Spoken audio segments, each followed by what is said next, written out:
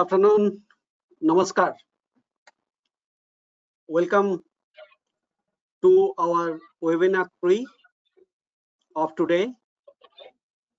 It's a pleasure for me to introduce our topic and our expert speaker today. After which introduction, Professor Tripathi will cover today's topics. We are very happy to note that for today's webinar, we have almost 300 registration, and right now around 100 people have already joined online, and maybe expected few of further people to join us online, but we will not wait for the people to join. They can join as and when they feel convenient and important for them. So the topic title is pretty well known to you.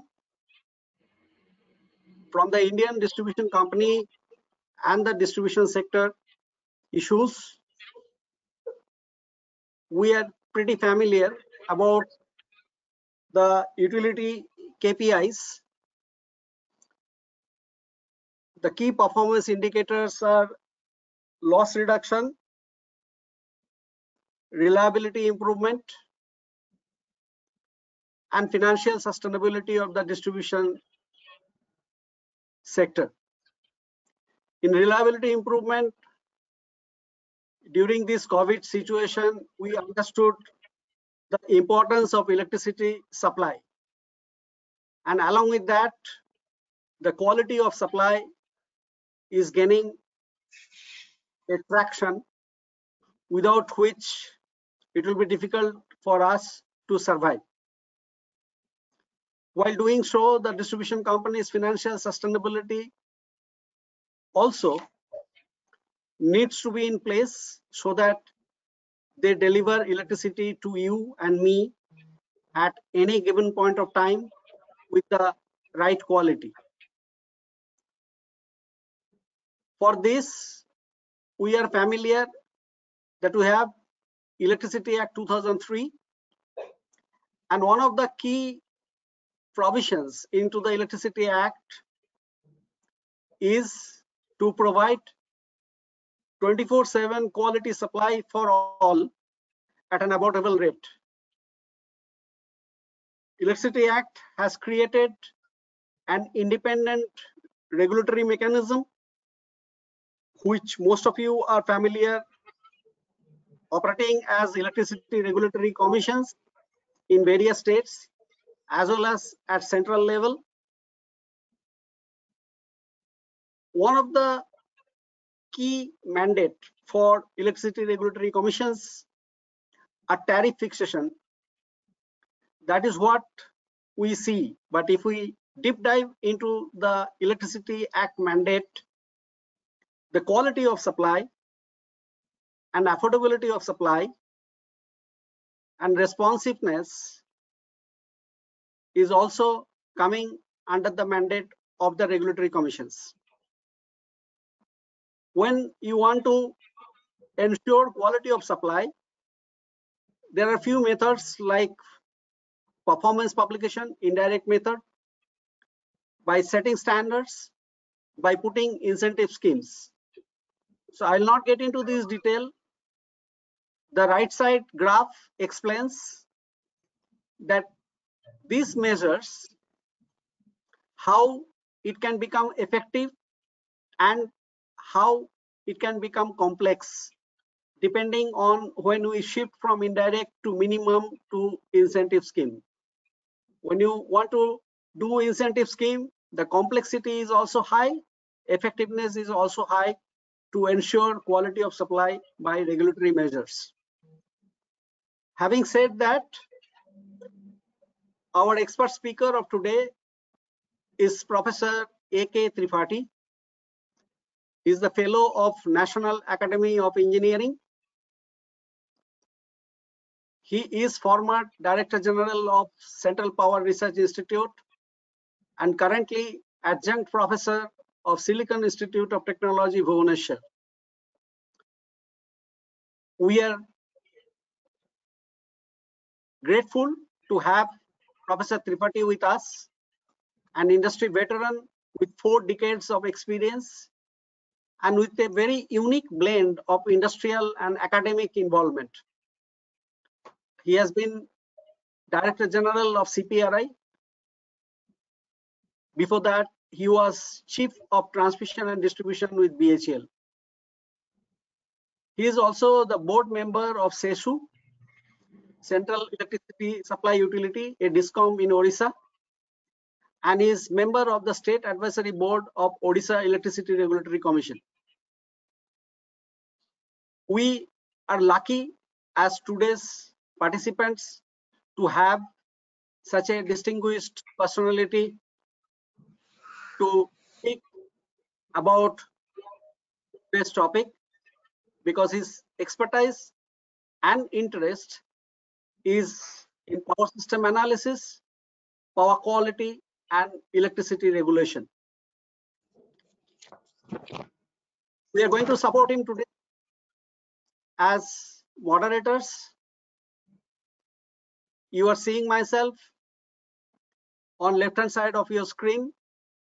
On right hand side, my colleague, Mr. P.K. Patanaik. He is the coordinator for Spark Group and DGM of OPTCL. So we both will help Professor Tripathi to conduct and interact with you today. We are having upcoming webinar series as part of this series. So the next one on 24 July, and we are sure that you will be benefited from this series. Just keep a watch as we go on announcing, and do participate. While doing this, we have already covered few important topics on reliability and efficiency.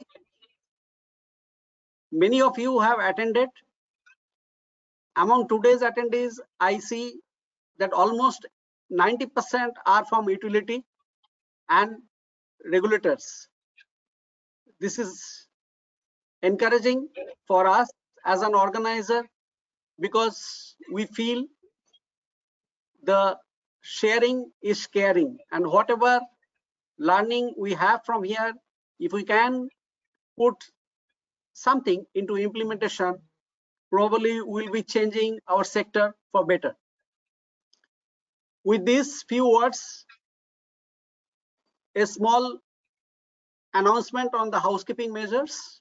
I am sure most of you are having a good internet backbone.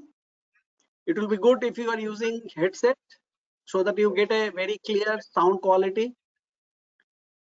In this platform, generally we keep you muted, but we will suggest you to put yourself into mute position as well, and avoid external sound and disturbances. You may have some difficulty into the system and to the connectivity, so kindly put your questions into the chat box. There is a chat box where you can address the organizers, so that from the back end we'll try to help you solving your problem and having a decent quality of attending this webinar based e-conference. We again thank you for your active participation. Webinar recording is generally sent post event within 2 to 3 working days to all the people who have registered for the webinar. We'll have the question answer session. You are requested to put your questions into the chat box. At the end of the speaker session, we'll address most of those questions, and if it is not permitting within the time, we will ensure that all the questions will be answered as a question and answer bank, which will be transparently posted through the website after the completion of this webinar series. So subject, and we hope to have a good session of learning today. Over to you, Dr. Tripathi. Thank you, Manos. Welcome to the webinar session. This is the third in the series, and I hope you have attended the other two. And it's my privilege to be associated with the group which is working for power quality. I have been sharing the platform with Manas and the P manifold group for the last 7 or 8 years. One thing I definitely like the way they stand behind copper as a material which symbolizes quality, and a material which is very important for engineers, particularly distribution engineers. The story is that the copper, if you save, you improve quality. It took me some time to understand the meaning of it, but after that I just fell for it. Now I am a strong supporter of the group which is canvassing our quality and talking on distribution and creating an awareness among people. As you know that I have about 40 to 45 years of experience in transmission and distribution. I have worked in the industry, I have worked in the field, I have worked also in the technical institute and R&D organization. And I will be speaking from my experience as when I was Director General of CPRI. And I'm sure that what I talk will be from my experience. And we'll start without delay that the distribution sector, which has been a point of concern for the government as well as for the public as well as for the regulators, has got four stakeholders mainly: the DISCOM itself, the customer, the government or the policymaker, and the regulators. We had a feeling that all the four sectors are having very knowledgeable people and they are working within their domain. They understand their responsibilities and they have their own priorities. But what is missing is that they don't have respect for each other's priority.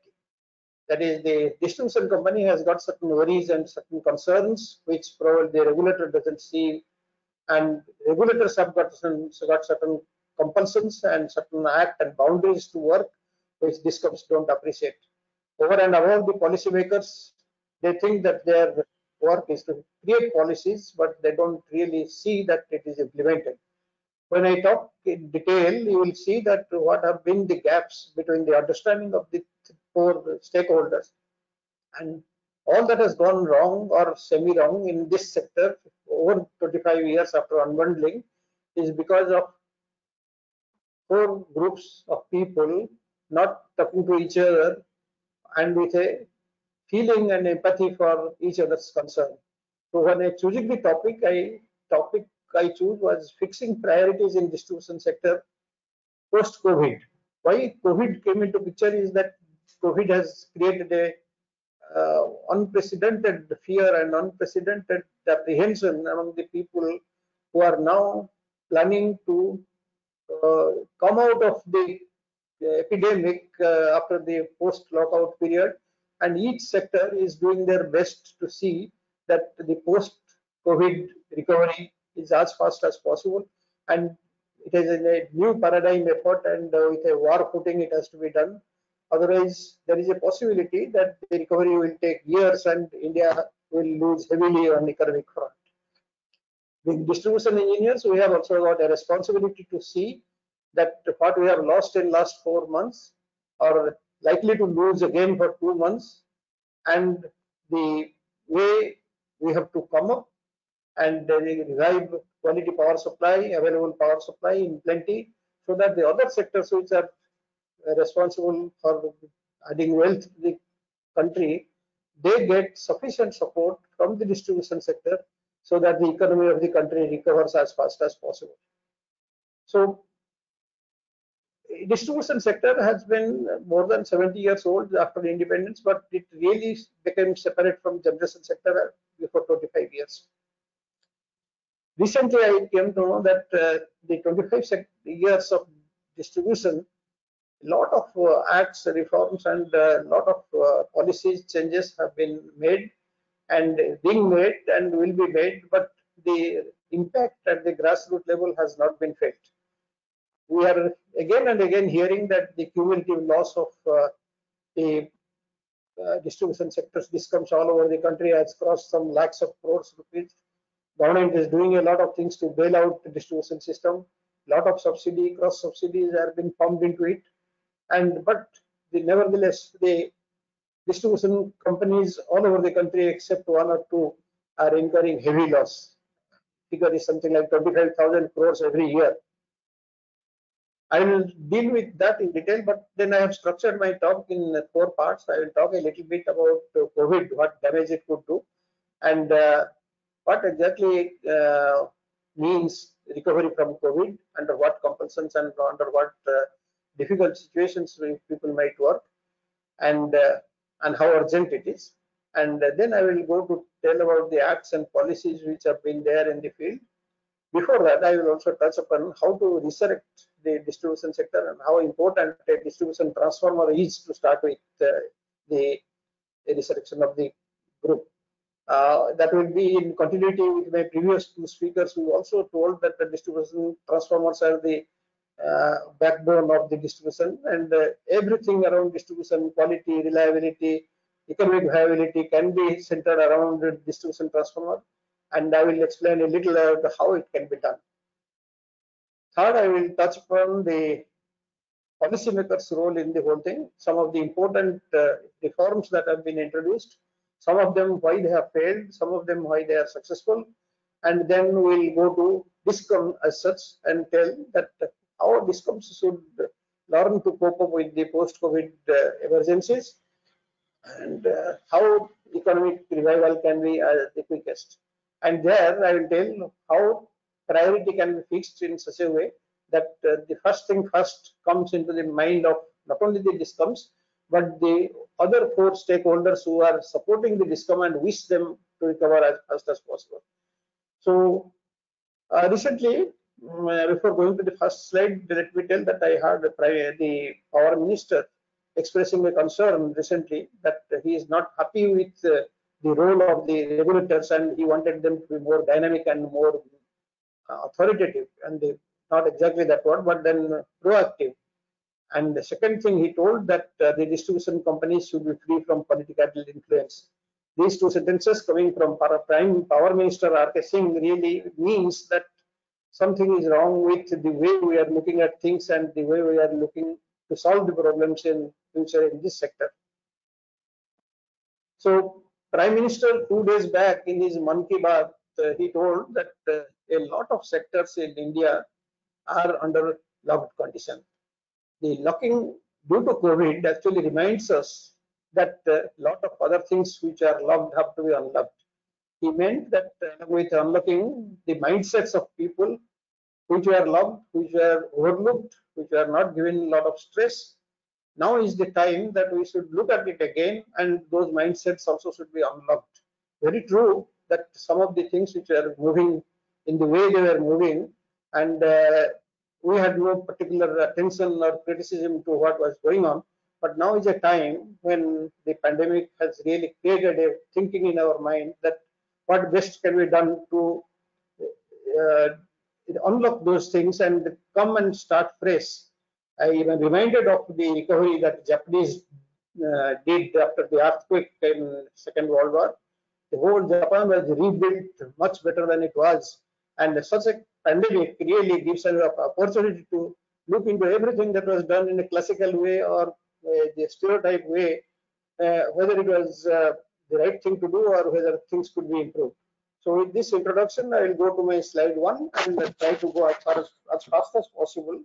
And because we have got very short time, it's a topic which takes much more time than the 45 minutes which have been allowed to me. So show me the first slide.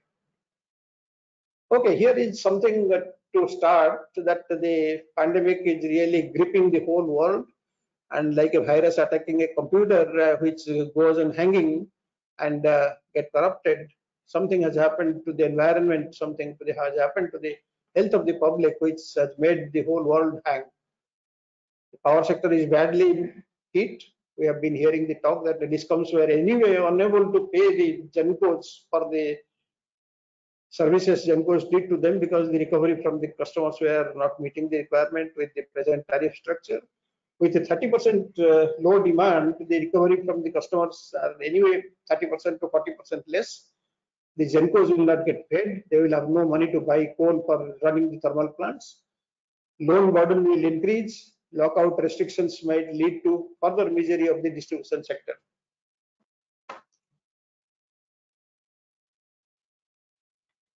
Look at the post-COVID management. I just saw a picture there, a lady looking at her purse and finding that it is empty. This is the same situation which discoms are facing. 4.9 lakh crores cumulative payment to be made by all discoms to all generation companies. It's a huge amount, and every year it is increasing 25,000 crores. Government has just declared a 90,000 crore liquidity injection plan for discoms post-COVID. That's a amount which will at least make the discoms float. And India has ranked 108 among 141 in the reliability index, a matter of concern anyway. And I came to know that it was much better, about 10 ranks earlier better, and now it is sliding down. This desperate concern in government to bring a turnaround in distribution sector. And now we have to see what are the roles to be played by the discoms, regulators, government, and consumers.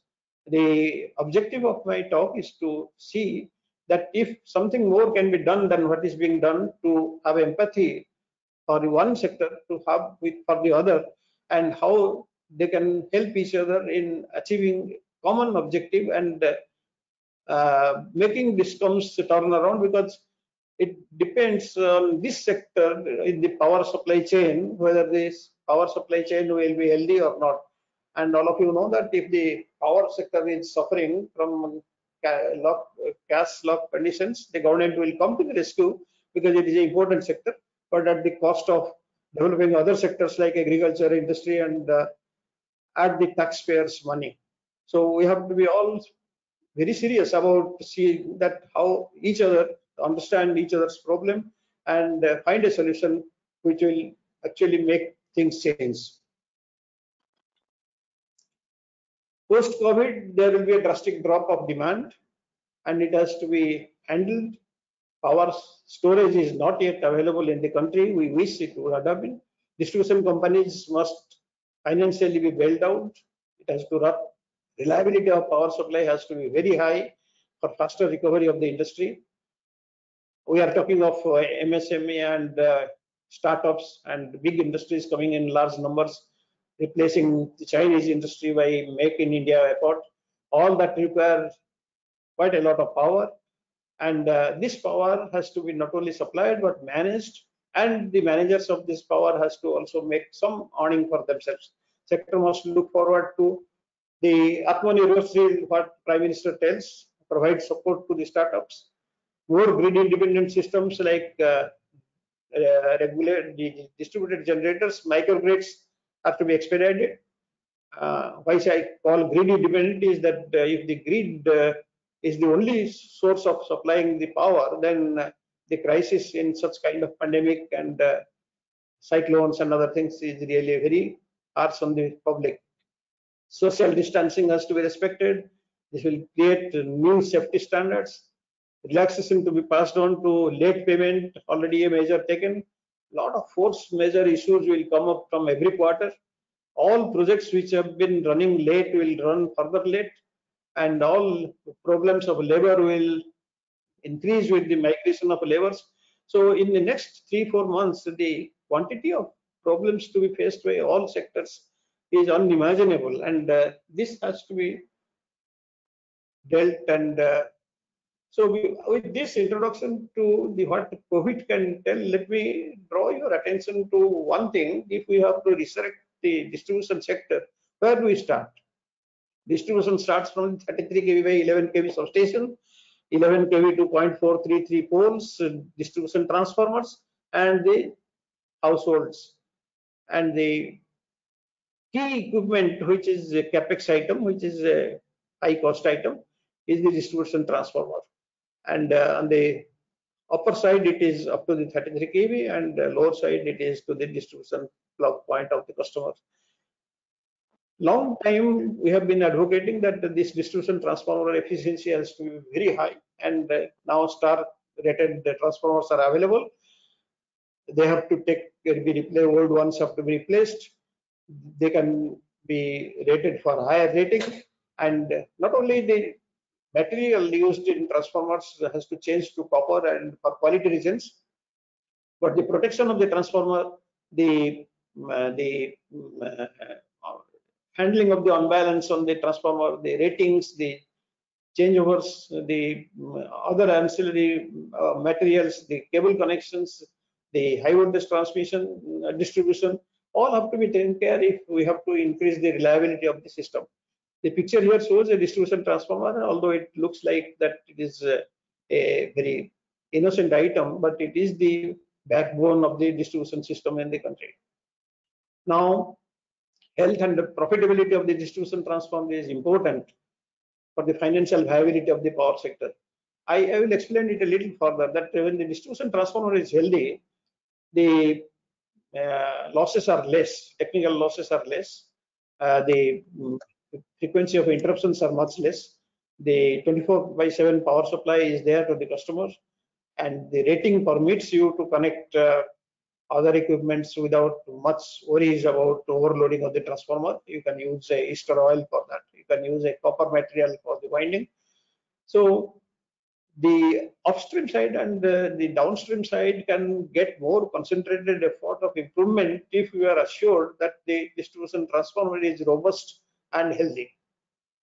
Some issues like loss control, power factor improvement, power quality improvement, reducing DT failure, billing collection, everything can start and end on either side of the distribution transformer, and energy conservation included. So here is something which you have to pay attention, and this particular thing the regulators have not enforced to the extent it should have been. Because this is the point where the distribution should start making it recover and becoming healthier, and more money to the capex for DT infrastructure, smart DT metering, monitoring of DT load, etc. All these things, the changing of DT winding and establishing of good testing laboratories for DT, awfully absent in the states, establishing a DT repair network and workshop, the changing of insulating oils, increasing the funds allocated for DT maintenance. All these things, if they don't need much money, but if regulators insist that distribution companies should pay attention to that, that will be nucleus on which the health of the distribution system can be built. Regulators can bring back the focus on DT. They should have their own talent pool instead of every time going to a consultant to do it for them to check the distributors. This comes competence in doing things. They should have their own think tank. They should have their own means of collecting the data and analyzing it. They have an intention to intervene, but the intention is not being effective because distribution companies have the priorities of attending to things other than answering to regulators. So the regulators probably could get a wrong data and draw a wrong conclusion, and it remains a paperwork. DT level metering, billing, collection, and keeping track of the data, analyzing it, and system interruptions. These are the things the regulators should insist that the distribution companies do it thoroughly before anything like the SOP parameters are made or operating conditions are thrust on them. I'll go to this in a little later. Now come to the regulators and the regulation part of it. We are very fortunate that we have a lot of policy and act already in field. We have got a Regulator Commission Act 1998, Energy Conservation Act 2001, Electricity Act 2003, National Electricity Plan 2018, Electricity Policy, National Tariff Policy, and policy on anything you like to mention: biogas policy, biomass policy, rural electrification policy. I think there is no dearth of policies which have been thrust and very beautifully written by eminent engineers, eminent administrators, and eminent persons from judiciary in the regulatory commissions. I was just trying to analyze what kind of priority regulators have today. The main task is tariff order issue and dispute resolution. Half of the time of the regulators today, or maybe more, goes into the issuing of tariff order and dispute resolution. Reduction in AT&C losses, improving system parameters, data analysis, they get lower priority. And that is why the follow-up actions and the monitoring actions are lacking. A lot of paperwork is done, a lot of items which the regulatory commission wants to control, they try their best to control, but then the follow-up of that is not always satisfactory. Regulatory mechanism has got a SWOT analysis, if you say the strength and weakness. They have unlimited authority on paper. If one goes through the Electricity Act 2003, the regulators are authorized to do a lot of functions, but they have not done to the extent it is expected. Subsidy reduction has not come below 20%. Least cost planning is not pursued. No seriousness to introduce merit order dispatch. The mechanism only helps in performing a balancing act between the stakeholders. Yeah, they keep the policy makers like the government pleased. They have reasonable influence on the public, and by keeping the tariff under control, they get their blessings. But actually, who suffers is DISCOM, but then DISCOM knows how to handle it because they know that if they don't perform, the government has the back of them to come out of, bail them out. Tariff order is based on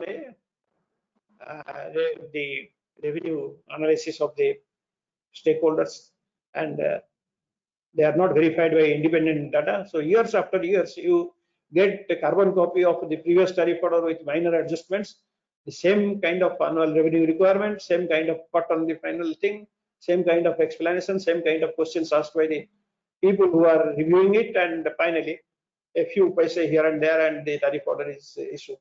It's a very drastic remark I am giving. I'm sorry for that, but then a thorough work needs little more exercise to the grassroots level, and involvement of parties to come out with a report that looks different, aims differently, and the fund allocation and other things are done in a better way every year.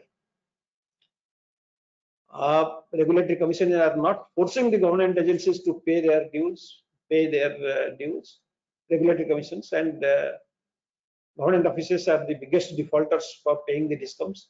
Government policies prevail, such as must run status for solar plant, and the burden on DISCOMs because of that. The regulators don't play a role there.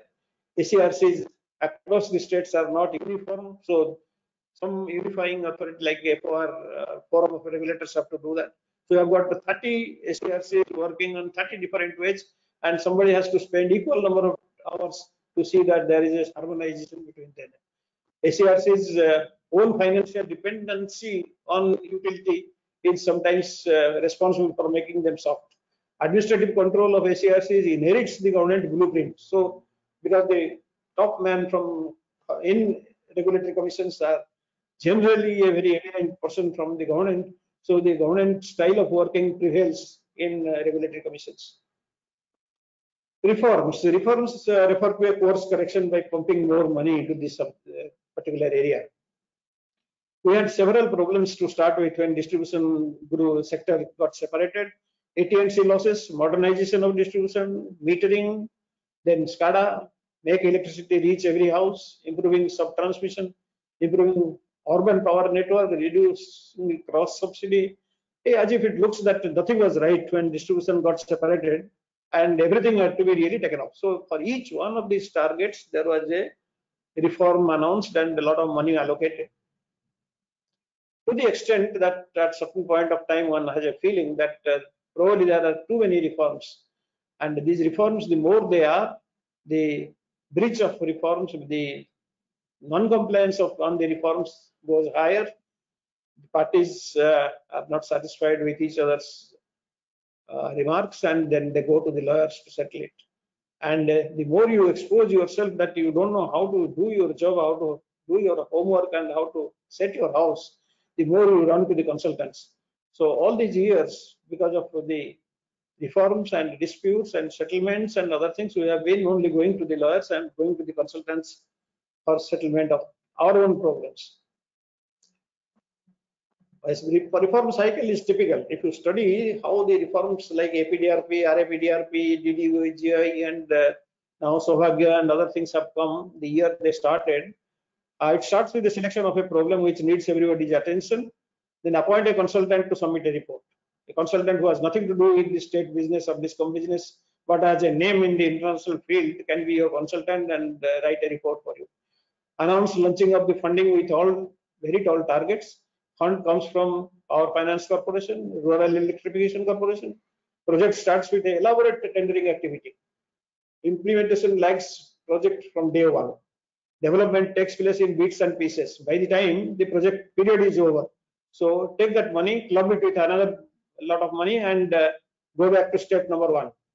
This algorithm is going on, and then every project which has been taken except Saubhagya, which is claimed that it has actually made 100% village electrification and individual electrification in the housing, and others who have been aborted with money transferred to something else. And the story of it, the failure has not been announced except to the project where people admit that it has not been successful. Regulators have no reform fund, and they can't spend money on a pilot project. Regulators have to make things speedier, but they are not the executors. Regulators take political measures by masters into competence about measures necessary to take the interest of the sector, and periodic impact assessment is never done. A lot of meetings, and today we are finding certain scenarios changing. The long-term open access, people are not willing to go for. They are going for short-term open access. Now it will get converted to spot market and real-time power balancing and bilateral contracts. Learning to adjust to spot market risks is another chance for discoms to probably recover. Then we have got ancillary services. Somebody is doing work for you and he will charge you. That will be a burden on the industry. Already the industry tariff is one of the highest. The difference between the industry tariff and the domestic tariff in India is much higher than other countries. Distributed generation must run status for these distributed generations. That is also going to put extra burden on the discoms. A quick glance at the different reforms that have improved the sector. We are all familiar with APDRP and RAPDRP in the years of 2004, 2016, 440 billion rupees. And I remember the US aid group extensively traveled all over India to give training to people. Number of distribution system training institutes got built up during that time, and infrastructure got started, but not much could be achieved because of lack of availability of good meters.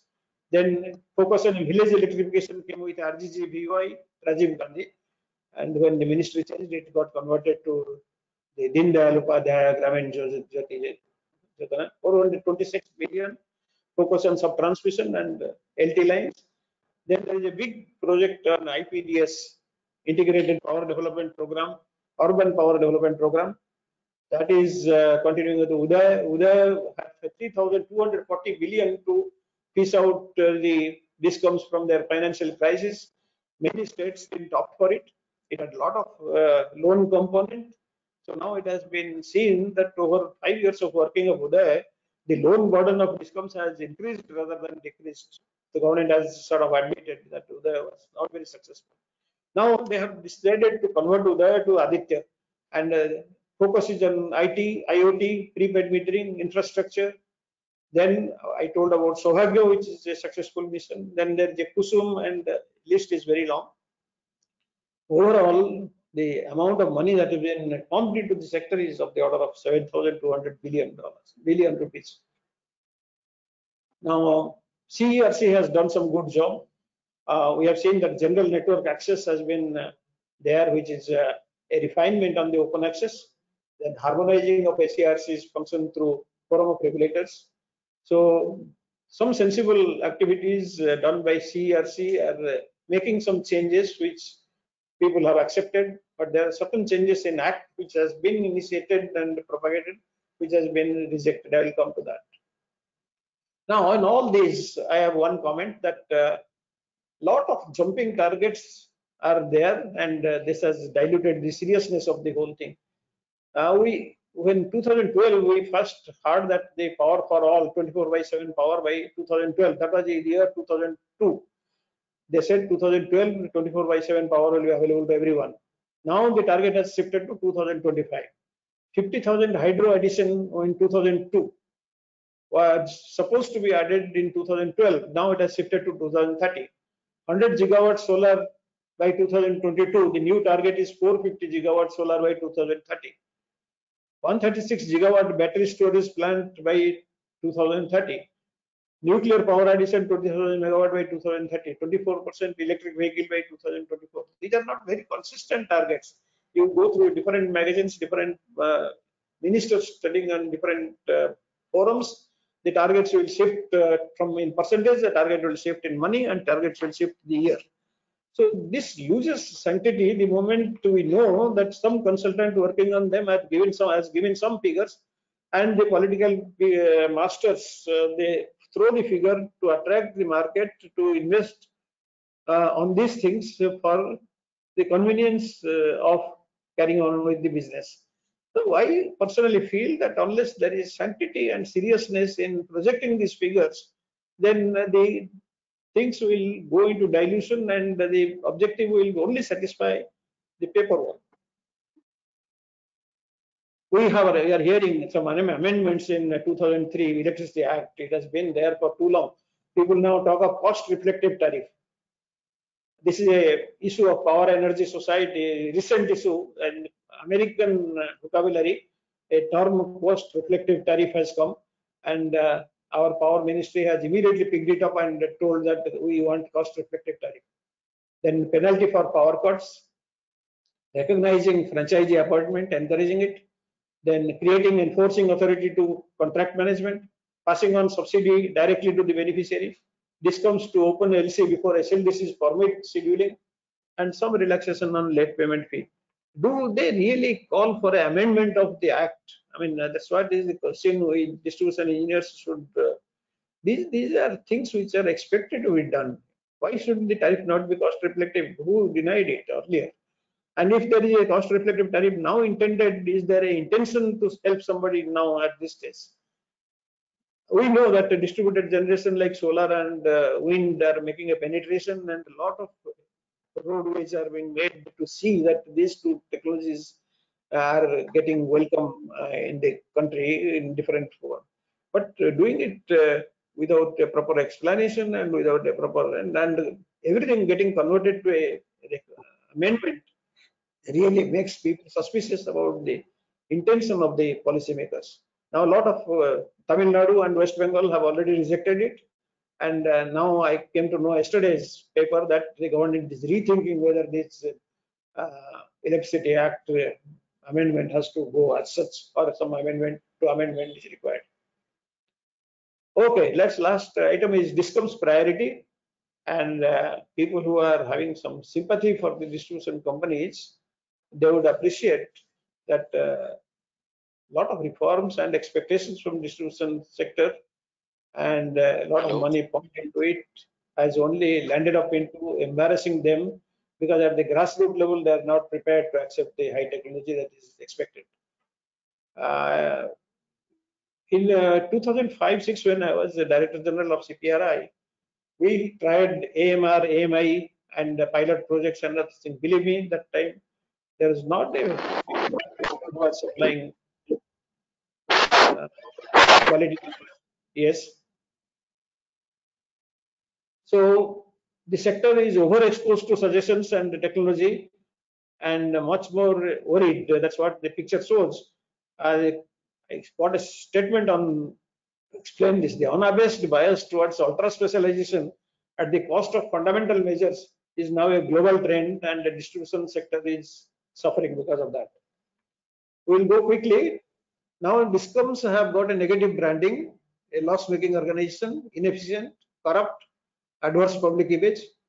They have financial constraint, facility constraint, functional and organizational constraint, empowerment constraint, procurement constraints, manpower constraints, and they get a lot of money. And the attraction is that if you get it as a loan, and if you perform in reducing the AT&C losses, it gets converted to grant. So they take the loan, they can't reduce the losses to the extent expected, and it gets converted to, it doesn't get converted to grant, so it becomes a loan burden on them. This story goes on. Of course, I agree that a lot of capital pumped into the sector is making it floating, otherwise it would have drowned long back. But then it is required now to see that whether there is something basically fundamentally wrong in structuring the tariff, in structuring the implementation of the projects, or in structuring the right kind of mechanism or management that we have given to distribution company. Is it right time to give it to the private companies who can manage it better? Very little structural change in last 25 years. Same circle, division, section, and employees. The section officer does everything. His time goes into answering the questions from division, circle, and from the regulatory commission, from the ministry. And it is only the question is the people in the headquarters become in large numbers because they have to handle so many projects, so many tendering, so many capex in the. Some of them are thrust by the central government, some of them are their own government, and each project needs some kind of manpower. So the headquarters becomes top heavy, and the grassroots level, this field level, the population is so thin that they can't do justice to their day-to-day work. Noticeable progress has taken place. We have electrified all the houses. I think we can claim that 26.6 million houses electrified in 16 months was kind of a world record. And if it is true that every house has been electrified, India should get the credit for that. Energy efficiency improvement, star marking transformers are being pushed. Some sensitization to power quality has been achieved. Prompting distribution generation smart grid work has started. We are busy with electricity vehicle policy, solar park policy, deviation settlement mechanisms, and national power system fund, general open access. While all these things are done to facilitate recovery of a sector, the implementation part of it and the expectation part of it has to be looked into by the policymakers a little more thoroughly. I personally feel that multiple level control today is a drawback. It should be changed to private control. Private control will bring a lot more ownership. Today, distribution sector is suffering because no one is a owner there. And human intervention should be changed, so as much as possible automation should come into it. Dependence on grid should be diluted. Decentralized generation, rooftop solar should come in a big way. Obsolete technology should be replaced by IT, IoT, data analysis. Employee frustration must be replaced by trust and empowerment. Rigid tariff structure should be made flexible and cost reflective. Rampant outsourcing should be checked, and the restricted outsourcing should be done. Supply monopoly should be removed and encourage competition. Customer satisfaction should change to customer delight. Technology should be infused in very fast speed. Today we are lucky we have the technology and it can come, but then a very structured way. On a priority basis, I don't say that each feeder needs higher technology, each distribution transformer needs a it should be reliability based and it should be customer based. If paying capacity of the customer is a very big issue, there is no need, according to me, that the tariff should be uniform for the poorest man in the village to the richest man in the urban area. There should be some classification of his requirement of power and his paying capacity, and if it needs high reliable power and at any cost, provide it with all technology infused into it. But aiming to provide reliable power with high technology to everyone in the whole length and breadth of the distribution sector is an attempt which will never succeed. So a flexible tariff structure and a need-based tariff structure, and is to be implemented, and 24/7 supply and other things should be not so much repeated. I will complete my talk in about 5-7 minutes. Please bear with me. Then second high priority area, according to me, is not physical. Sir. Yeah, Manas.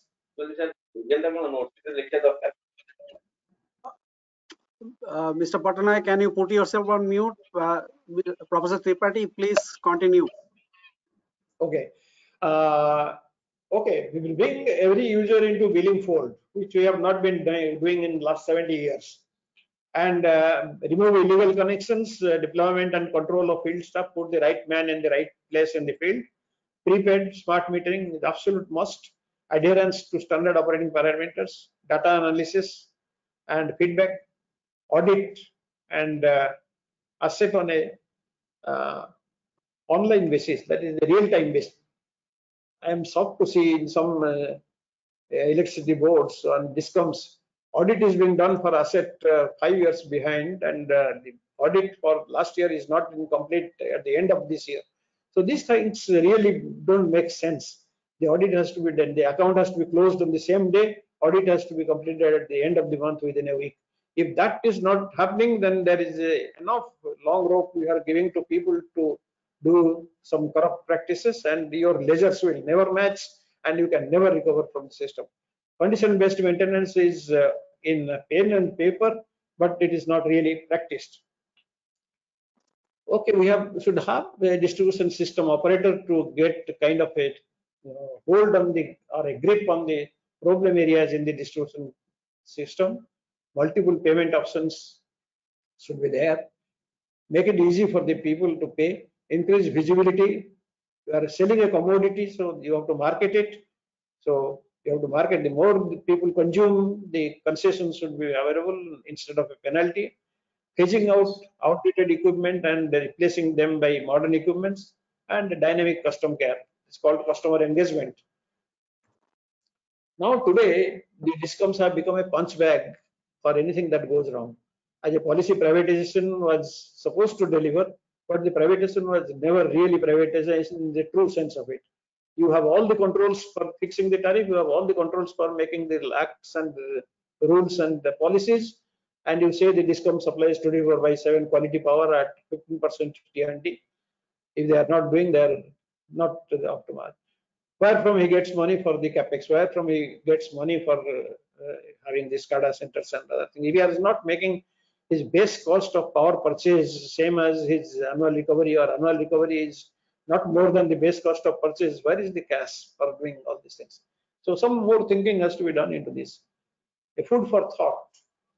More than 7,500 billion in reforms have gone into the discoms. Metering, billing, and collection still primitive.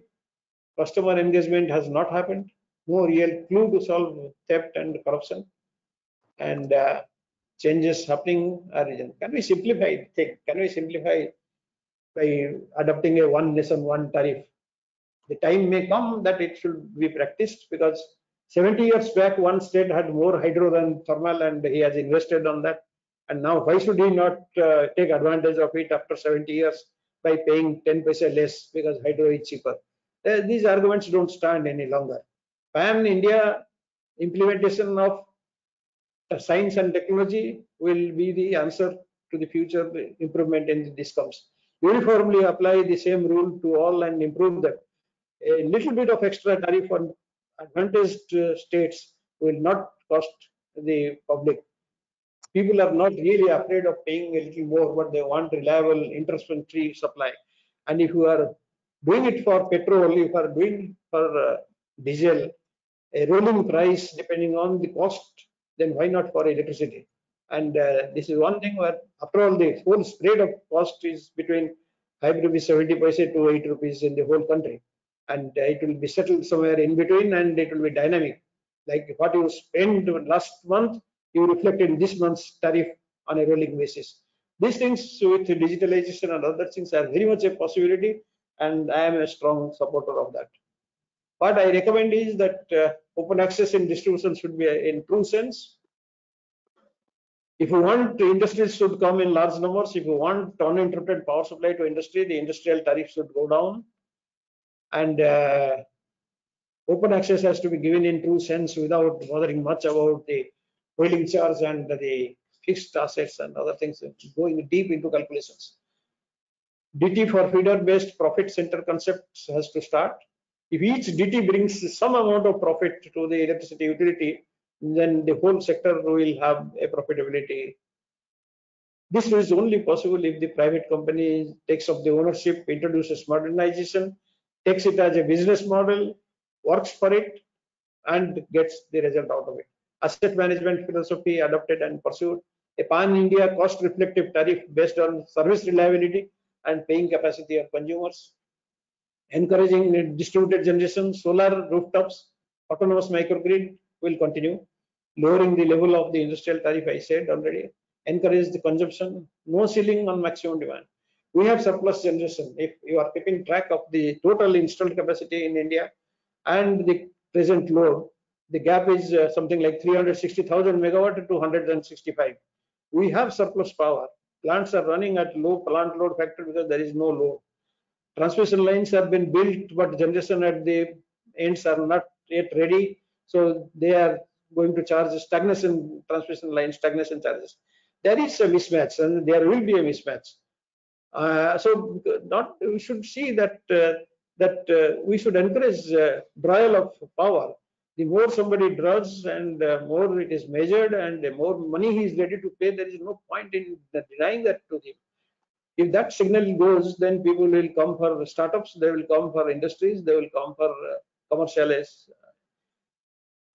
The moment you draw money, draw power from the discoms and you don't have your captive power plant, if you find that you are a victim of rules and acts and you are made to pay on your part, but when you sell power, you sell at the grid rate, then the motivation for generation and giving it to the grid at the public benefit disappears. Privatization with a win-win business model is what is required. Conclusion, I would say that power quality can be relooked. Quality power, as I said sometimes back, if you concentrate on technical losses rather than AT&C losses, a lot of things will improve. ATC losses were actually created. I remember I was a part of it when things were started, and CPRI was attending those meetings and all that. This is a poor excuse to see that a lot of inefficiencies are hidden in it. I mean, anything that is not being recovered is called AT&C losses, and you want to reduce it. This is a very that time it was okay because there was no better tool to do it. Now with a lot of automation available, you can exactly determine what is the technical loss. If the technical loss starts reducing, your attention will go to reduce it by putting something like voltage bar equipments, reactive power equipments, going to the people's house, improving the thing, and automatically your attention will go to where the theft is taking place. Improve technical loss to the best of capability, and commercial losses will reduce automatically because people will see that you are under watch and people are visiting you, people are improving things, people are drawing cables, people are drawing gas insulated stations, and in North Korea and in Japan and other things, they don't bother about commercial losses, and it doesn't take place because the vigilance in those countries are so good. The technical loss evaluation is so perfect that people don't dare to do anything which leads to commercial loss. Moreover, it will lead to better accounting and better auditing. So my advice would be that the AT&C loss concept, which was introduced 60 years back or 50 years back, let's say, or maybe 25 years back, has lost its meaning and is being given as an excuse for denying facilities to the discoms and should be done with. The better term is reduce the technical loss and monitor it. Quality improvement improves customer satisfaction and trust. And once the customer is satisfied, he would not mind paying another 20 paise towards the bill. But he is demanding attention, and the more you attend, the more you talk to him on mobile, the more you bring him on your screen and a dashboard, the more you interact with him, his interaction with you will make him pay for the electricity bill, which is a fraction of what he is paying for other expenses in his house. Discoms must be helped to turn around. There is no question about it. And after all, at the end, what is needed is a political will. Wherever there was a political will in anything, it has happened. Solar, wind is an example. The Saurabhya scheme is an example. Wherever the ministers wanted, prime minister wanted, the targets were fixed, the center got it done. Center got it done by using its own arms. Power grid did distribution work, hydro work, NTPC did hydro work and distribution work, and they all came to one platform to help the states to bring the target. Otherwise, it would not have been possible. So, central government control with political will is to be welcomed by the states and should not be taken as an interference into their freedom. Electricity is a concurrent subject, agreed, but then concurrent till particular number of years was okay, justified, but now it should be a pan-India effort, pan-India approach, and pan-India success. With this, I conclude my talk and hand over the screen to organizers.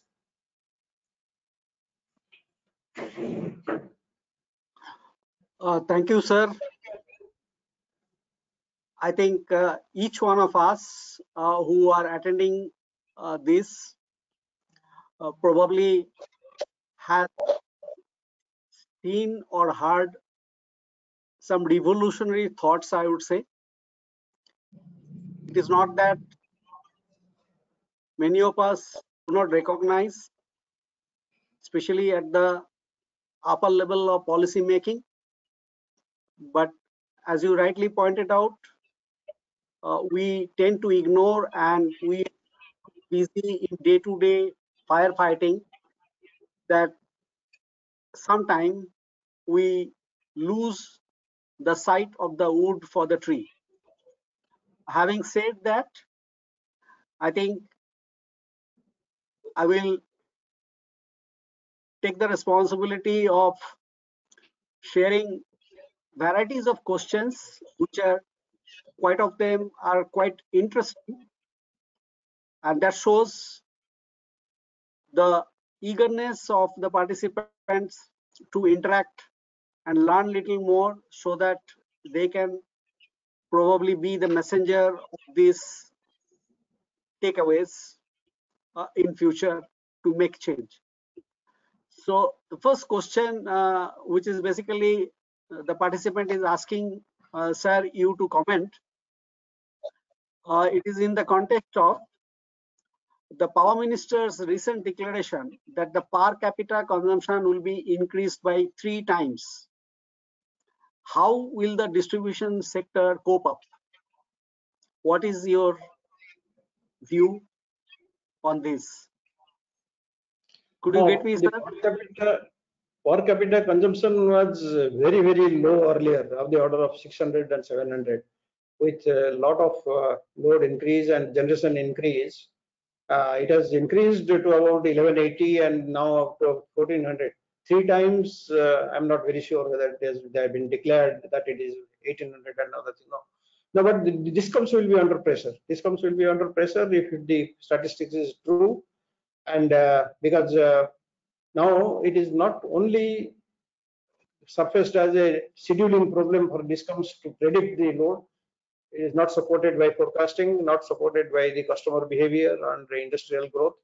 And we know that discoms are not able to give their requirement day ahead, and the prediction will go astray. On the face of it, most of them will be solar and generation added and DGs, which are good for peak load requirement and daytime requirement, but not available at the night. Scheduling becomes still difficult. If there is wind added to it, the forecasting becomes still difficult. So if the discoms and wind and solar have to all work within a framework to satisfy the customer, and the customer has really 3 times per capita consumption, it will be a difficult time unless we really use the modern technologies or modern tools to sort out it. I think research are going on this, R&D work, and academic institutes are seized with this kind of a prediction. Discoms also should change, and discoms also should try to see if as we say that the content and carriage concept is coming up, there may be a time when you can't manage with the one network and multiple suppliers. And you can't have less than multiple suppliers because competition will vanish, monopoly will start. So you have to have network on somebody's custody, and you have to have managed the business. So we expect that the DISCOM will have appropriate changes incorporated and structuring and management to cope up with three times the demand per capita consumption if it comes. Yeah, I think you can add some answer. So, sir, thank you. I think you have touched very quickly onto the carriage and content separation. What, in your view, will be the benefit of carriage and content separation in distribution business in India? Because there is a lot of fear the moment the carriage and content separation, then the public sector discoms, they feel that it is going to be privatized and it's going to be the threat to what is your view? I think there are both advantages and disadvantages. In other countries where the utilities are private and industries are all mostly 90-95% private, another private company handling the network is easy to handle because the public there is accustomed to private operation control and private operators are professionals. In India, we don't have that kind of professionalism and professional understanding to tolerate each other if anything goes wrong. So today somehow we are able to tell that DISCOM should supply and that is final. But tomorrow if there is a network manager which is private, if there is a supply and multiple supplies, then if it is not properly coordinated with a DSO type of operation, distribution system operator with good management control and everybody agreeing to his professional excellency, then things may go really wrong. That you deny power to your network unless some X amount of money is paid to you. And the supplier thinks that I will prefer a particular route and he is not giving me, so I should go to court and file a case. So on the event of professionalism not being developed to the extent to manage, I would not go to jump for carriage and content separation immediately. It should be properly planned, and when DGs are in sufficient numbers and network is sufficiently strengthened and made reliable, alternate route available, it's available, we should wait till the technology takes you there and then go for the carriage and content. Thank you, sir. In this context, I think this is an interesting, again, somebody is seeking your opinion that do you feel that takeover by Tata Power of CESU shall remove the constraints faced by the current DISCOM? To some extent, yes, because new management will introduce and try to introduce certain new ideas, and the good people in the DISCOMs who are impatient with this classical way of doing things and wanted some change in management to be more active will welcome it. They are capable, knowledgeable, and only thing probably are not empowered to carry the things the way they wanted. So those segment of people who are really eager to improve and not getting enough management support to do it will encourage and support it, and that will be a good thing to do. But some people who are accustomed to certain way of looking at things and are referring to continue status quo, for them it will be a real challenge. And yes, changes will come, changes, but I don't think a miracle will happen. Miracle didn't happen when Reliance was there, and miracle didn't happen even when some franchisee was given to some people in CESU, and it can't happen unless the company gets a good support from the core group and the policymakers. Yes, I think if the private companies, as I mentioned some time back, if they are allowed to work the way they would like to manage this, so things would have been better. But one thing, private companies also know that they are there in the business to make some profit. And after some time, when the lower cherries are picked up and they show some results, there could be a status quo before achieving anything bigger. It happened with Reliance also. And so Tatas are better. They have got a more practical approach to things. They from the corporate responsibility to public and other things. They are known to have empathy with this stuff. So I expect things will only change for better, and I expect also that having given Tata's a 25 years old lease and a target which is comparatively uh, easy to achieve, all efforts by the policymakers and the regulators should be done to see that they not only meet the requirement or expectations out of them, but they take the Odisha discoms to a very high level. I mean, as a kind of a benchmark for the country. Thank you. Here again, context to your one of the presentation points that target for power for all by 2025, which is a basically shifting target when you talked about it on various schemes and policies, policy-driven mechanism. So, why is the target for power for all by 2025 when the sector is stated to be in surplus now? Well, that's a point I also hinted at. I think you have surplus of power. You are running plants at low plant load factor. People are ready to buy power in a competitive market, and a lot of solar and wind power is available now at cheaper rate. Then why 25? It is shifting to 25 because uh, it is a apprehension in the mind of people that the mm, uh, if it is achieved, if they say that it is achieved and no more topic discussion on that, then they lose one important point on which they have got a public leverage or got a sympathy from the public who are knowing only by going by the statistic. It is too harsh to tell, but what I say is it has become a habit with the policymakers to keep a shifting target, telling the masses to the people that they are for their good and they are trying their best. I personally feel 24 by 7 power supply is not to be hammered around. Nobody other than India does it in the whole world. 24 by 7 has lost its meaning.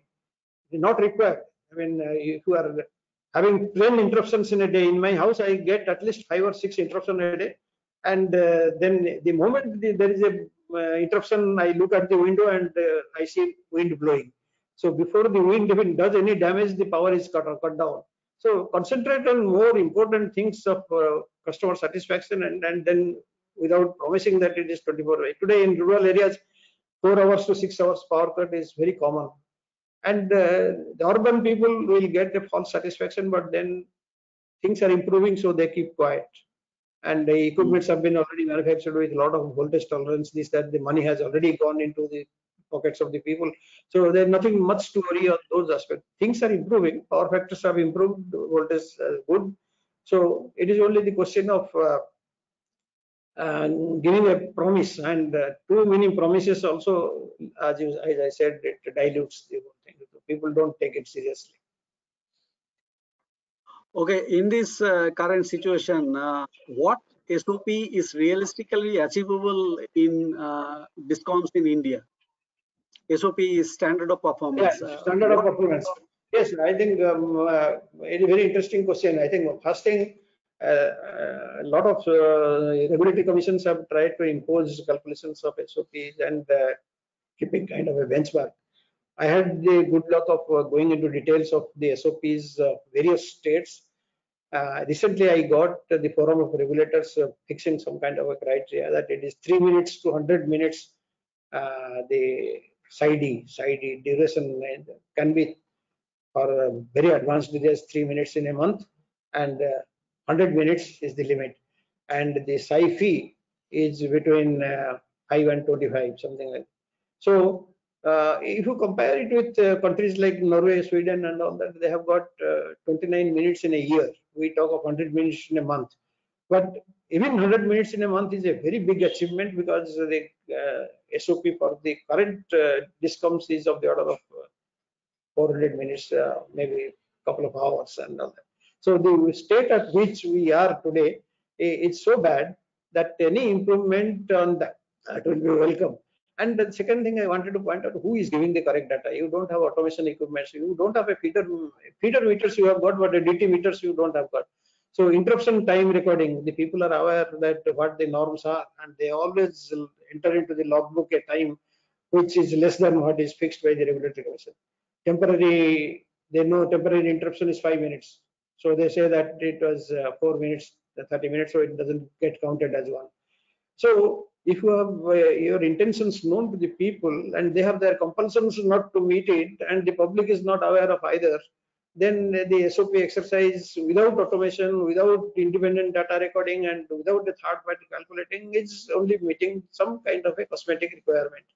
So what I say that for a month, the frequency, system average interruption frequency, let's say 2 times a day. So 60 is a number which should be attempted first. If you cross that, it should be 30, it should be cross that, 20, but the range is between 10 and 60.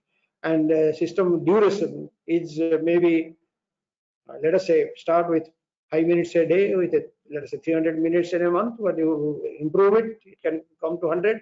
But the regulatory commissions have that it should not be, it can be, the best can be 3 minutes. So it's very ideal to have a 3-minute interruption in a month.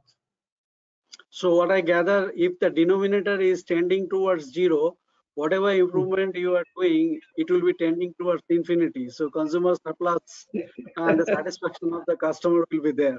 So there is an Yes. interesting question with the same thing. Are penalties being collected for not meeting SOP guidelines? Not to my knowledge, not even a token money is collected.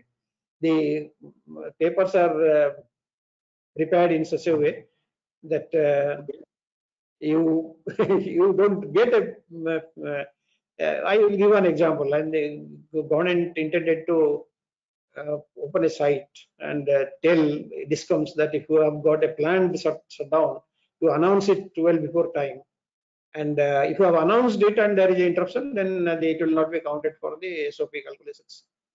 And to our surprise, after surprise, everybody started feeling some 20, 30 interruptions in a day as a planned interruption.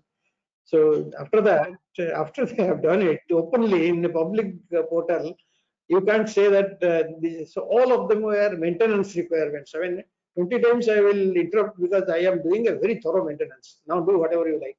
So this kind of thing, resistance to law and resistance to implementation of quality norms is in the public mind, and they are much smarter than the policy implementers. So it's something has to be done to automate them, and something has to be done to collect data real time, independent, and a third party looking a continuous watch on that. Then you get the right information. Otherwise, you don't get the right. So I'm not aware of a penalty being charged for deviations.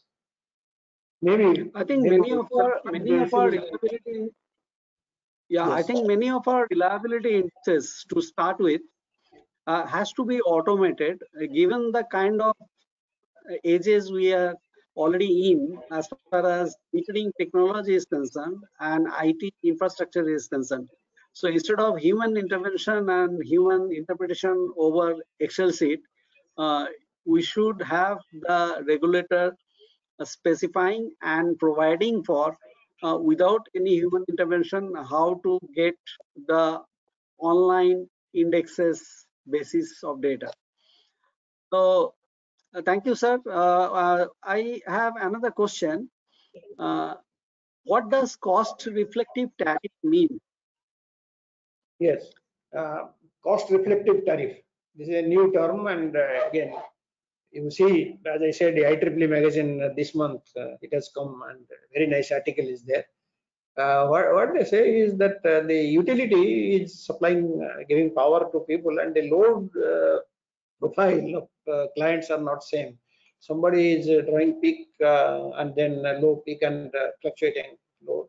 And for the peak demand of each, the utility is borrowing money or borrowing power, paying more for the tariff. And somebody who is a domestic customer is uniformly drawing some small power. And so the cost to the utility is not getting reflected on the tariff. When you say cost reflective tariff, it means the cost to the utility for meeting uh, indisciplined loads, high HT loads, fluctuating loads is not getting reflected in the tariff structure. So it is in a way that you charge him more who is having a lot of fluctuations in the demands, and the utility is borrowing power during that time or making some extra effort to meet that requirement. It has two reasons. So government is thinking of it because they say that okay, that fellow will be motivated to put DG and solar to even out his peaks or some arrangement, or we will charge him, indicating that he is costing us more, so that we have to pay. But that extra money what he pays will go as a kind of cross subsidy for the people who are maintaining a uniform load. So I don't know. I mean, again, to implement it, it will be something like putting it to the mechanism of the things to tell the customer that without understanding his physical manufacturing requirement and compulsions, to tell that because you are polluting the water, I will kill you, like the goat and tiger story. The goat was drinking water at the lower level and the tiger was at the upper level.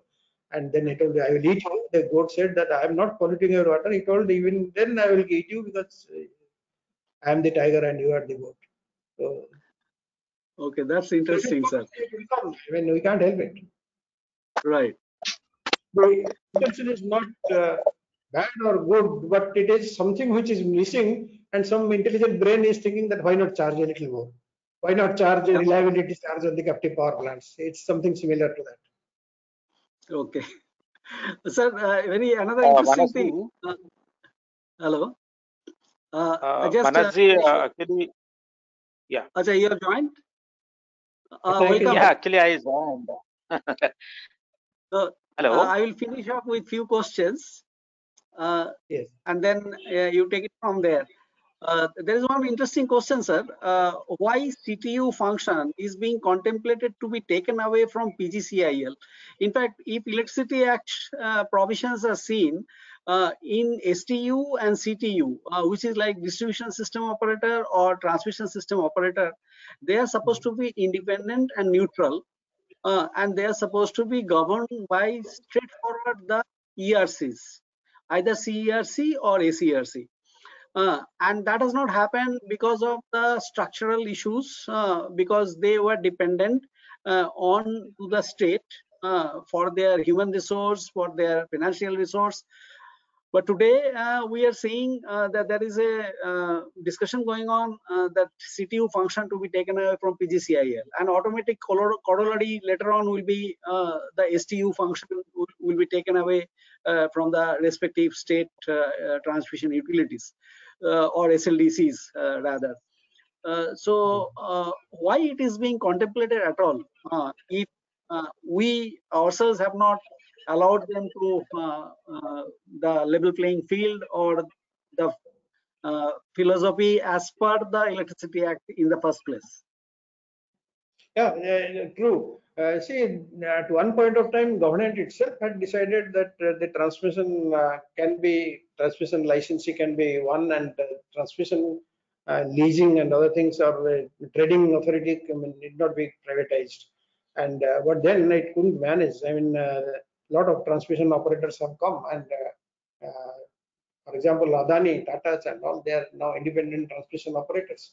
So probably it is their pressure, and they want that we can't be competing with our PGCIL quoting for the same project, and the decision will be taken by Power Grid, who is the winner of the bid. So Power Grid having two roles. One is as a CTU having the authority on the transmission, and then becoming a player in bidding for competitive bidding for it, where the private transmission operators are also playing a bid, can create to some confusion. It is the same thing like when the POSOCO was taken out.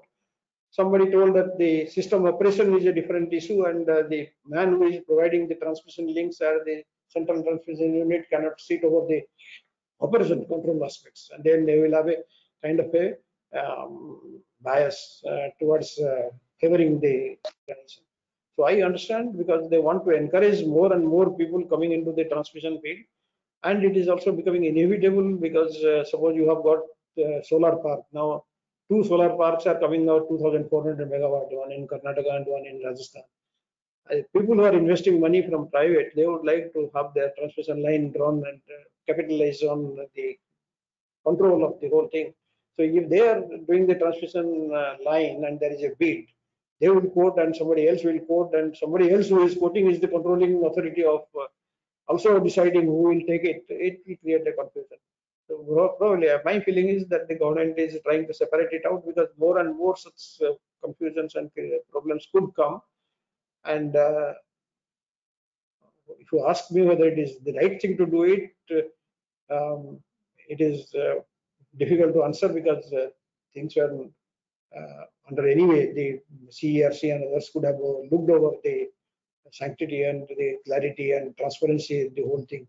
But it is something new, maybe a consultant has advised. So I have one interesting question from one of our earlier expert speaker, Mr. Jamloki. Probably you will recall, he was the expert speaker in our one of the last session.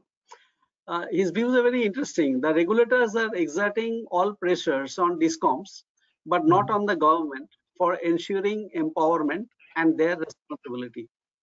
The regulatory bodies are working like government policy implementer. Do you think the reform of the regulatory agency is required?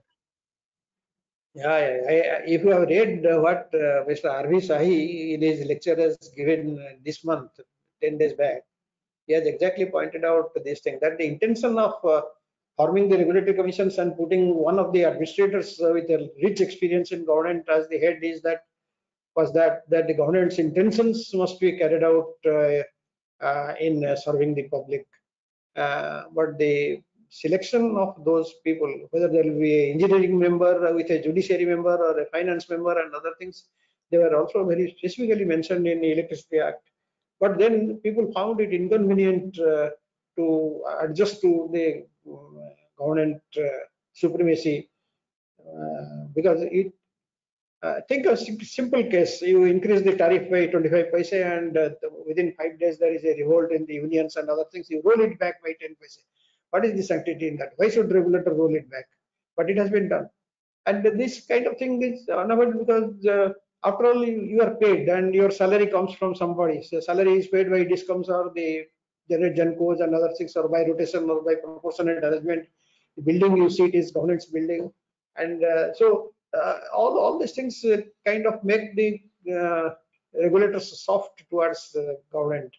After all, the appointment itself is done by the government for the man. That is what probably will undergo a change. I think government is seriously thinking as to there is a amendment to that which has been proposed as to how to see that the regulators become independent of the government influence. That is why the power minister has also told that there should be more authoritative and the DISCOM should be more free from political influence. It is, I don't blame the politicians, because the politicians, I'm sorry, government has also to have some, going to please some political masters, and they are under compulsion, so they pass on the compulsions to the regulators, and so it is an arrangement which the national level reform is required. I mean, it cannot be easily taken out from the system once it has prevailed for such a long time. Right, sir. Thank you. I hand over to Mr. Patanaik for taking it forward. We have a few more minutes, and there are quite a few questions. So, Mr. Patanaik, please take it over. Mr. Patanaik? Mr. Patanaik, Namaskar. Is it audible right now? Yes. Audible, but you are not on the screen. Oh, actually, I couldn't join today because of my laptop didn't work properly. That's why I am working from my mobile. Okay. Go ahead. Okay, sir. Actually, the very pertinent question I'm asking related to something like quality power and quantity power. So, which tagline to be considered the best for Indian context at present practice?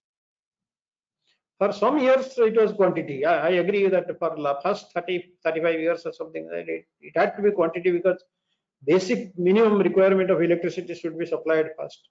After that, the switchover should have been to quality, because the quality then dictates the satisfaction level of the people and the success of power to the industries, consumers, and other things. And quality would have brought quantity. Demand would have increased. quantity would have come automatically.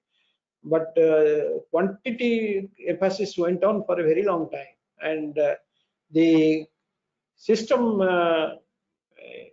became so complicated by not insisting on quality at the right time that it was very difficult to revert it at the time when we wanted quality badly.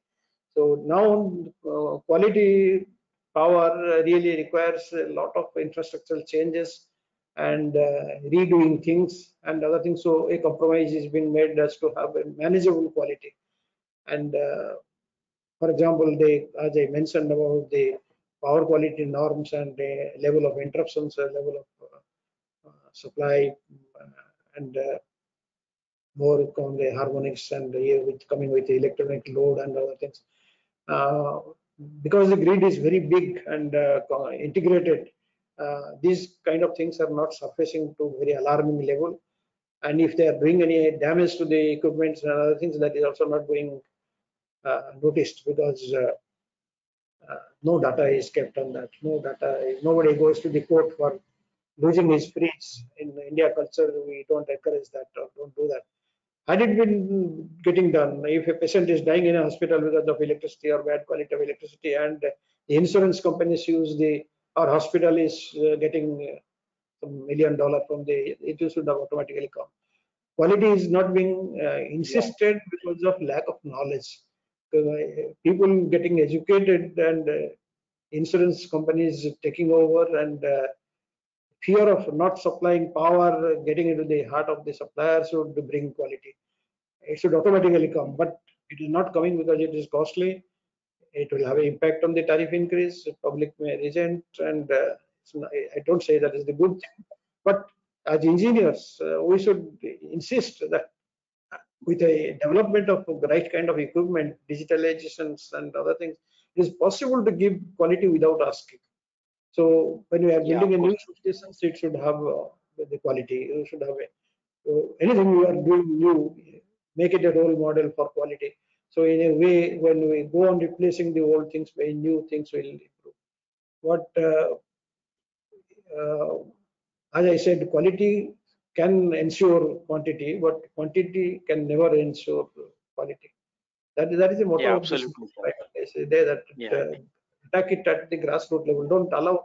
They call it a zero defect design, zero defect implementation. So we must have that in our national character to say that we do things with zero defect. Yeah, sir. One more question. Actually, in your recommendation, it was something like no ceiling on maximum demand. But could it be possible to get implemented for the state where scarcity of power is there? Very much possible. I think if you see that maximum demand penalty is a very primitive thing according to me. When you have power, when you can supply power and you are not having cash, you want to sell power to collect money for the terms. Somebody has taken a 5 kilowatt connection and this cable has been rated for 8 kilowatt and he draws 6 kilowatt and you penalize him. It is a very derogative kind of way of working. I think encourage higher demand up to 10%, 15%, and if he is paying for that, what is the problem? And if somebody wants 5 kilowatt load and wants to pay for the cable he is drawing, and in future he wants to draw and pay for the money, you should increase. We today we want demand to increase. It is alarming today. The demand remains in India around 165 to 195 megawatt, 1,001 to 95,000 megawatt, with a generation of 368,000 megawatt. I think either the generators are on paper and generation is on paper and the load is actual, or we are not really interested in keeping account of the power which is not being utilized. That is a loss. So one hand we are bothered about AT&C losses going from 1% to 10 by going up and down by 5%. The other way, we don't care what kind of a capital blocking we are doing by not running thermal power plants or running at low PLF and not encouraging industries to come up and increase the demand and penalizing for overdrive. So a relook has to be made if there is no fear of congestion in a line or no fear of the voltage and quality norms or frequency norms getting deviated. Demand should be encouraged to increase. So simple study will tell us that this line can be loaded up to that, and you say that if you load up to the maximum that it can be loaded, you get a rebate on the money. On the contrary, I find that the power grid and others sometimes they put restrictions on trunk lines not carrying on 500 in anticipation of congestion, and then they say that we have solved India's power. Everywhere else other than India, the lines are carrying 30 to 40% power more than what we are allowing in India. And I know the margins are available where more power can. So if somebody draws more power, and some industry, let's say 100 megawatt he wants, and the grid is giving him at the lean time cheaper power up to 50 megawatt what he wants, and he has committed 33 megawatt trial. He's paying for the 17 megawatt, which according to me, should not pay because power is available. It is odd peak, but there is a commitment asked from him that, and if you. So on the contrary, this man who is not allowed to draw more than 50, when he is asked to pay or he has to give power to the grid, he tells, I don't have power. I will rather keep my power plant short rather than giving it to you. So it's a give and take. So I don't say that indiscriminately allow people to draw, but I say that look at the features and promote a discount power if somebody is drawing power and paying for it. I think, sir, yeah, I'm Manas here. I think, sir, that's an interesting view. So essentially, what is happening during last 3 months? The industries have gone into less than 50% of production mode. So they are not in any case in a position to, jump over the maximum demand what they have contracted. And residential customers do not have that within their system to go for a larger consumption. So we are seeing 50%. But you are absolutely right that unless we are in preparedness to give power, and power is such an element that it also generates the demand for more power.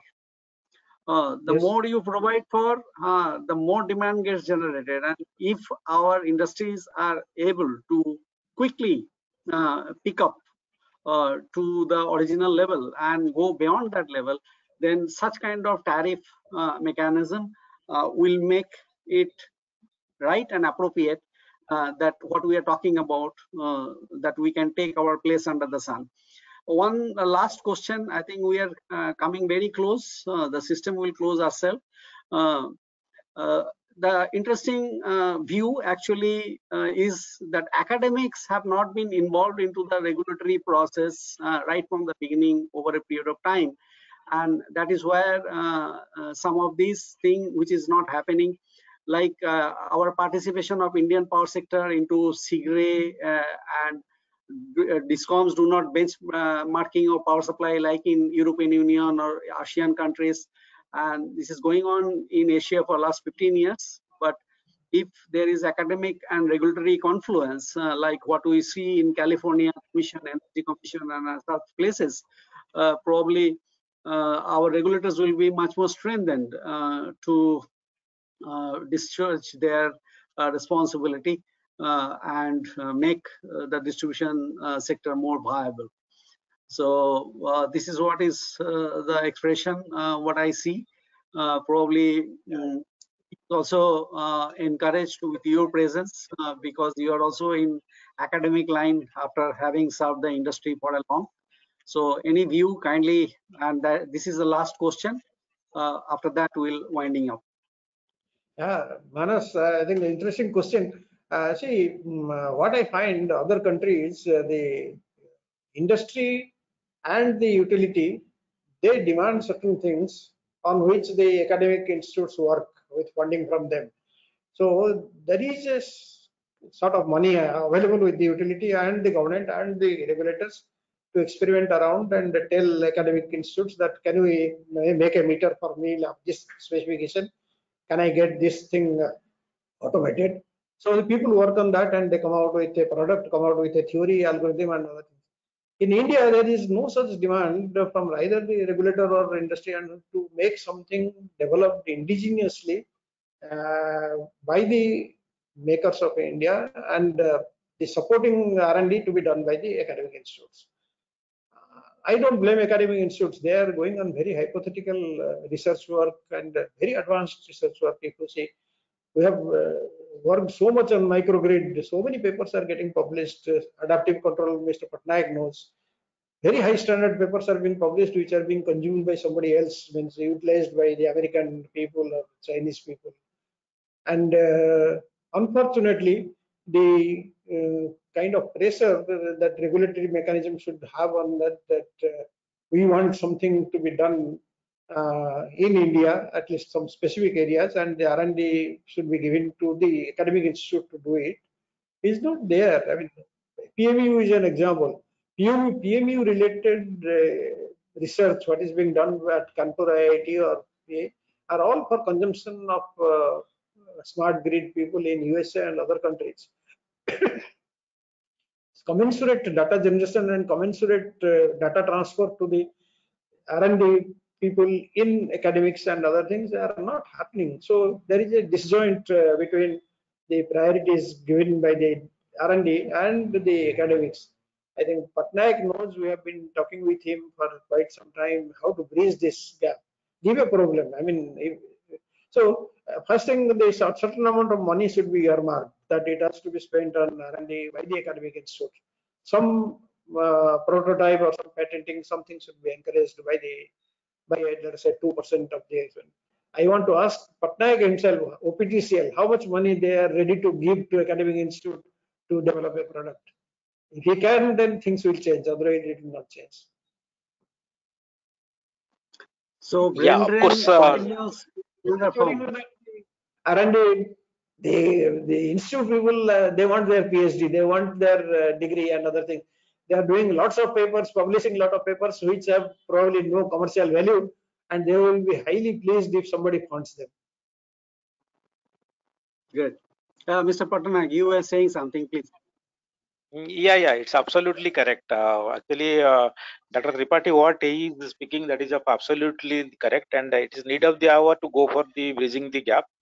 And especially as per my state is concerned, it is not. It is having a, I mean, say, very good gap is there, disjoint is there. Hope so we can do something. And by the way, sir is from my state, definitely of meeting together and to come forward.